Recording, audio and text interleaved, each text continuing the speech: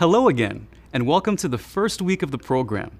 I hope that you are just as excited as I am to get started. At the beginning of every week, you can look forward to a video, like this one, from me or one of my colleagues.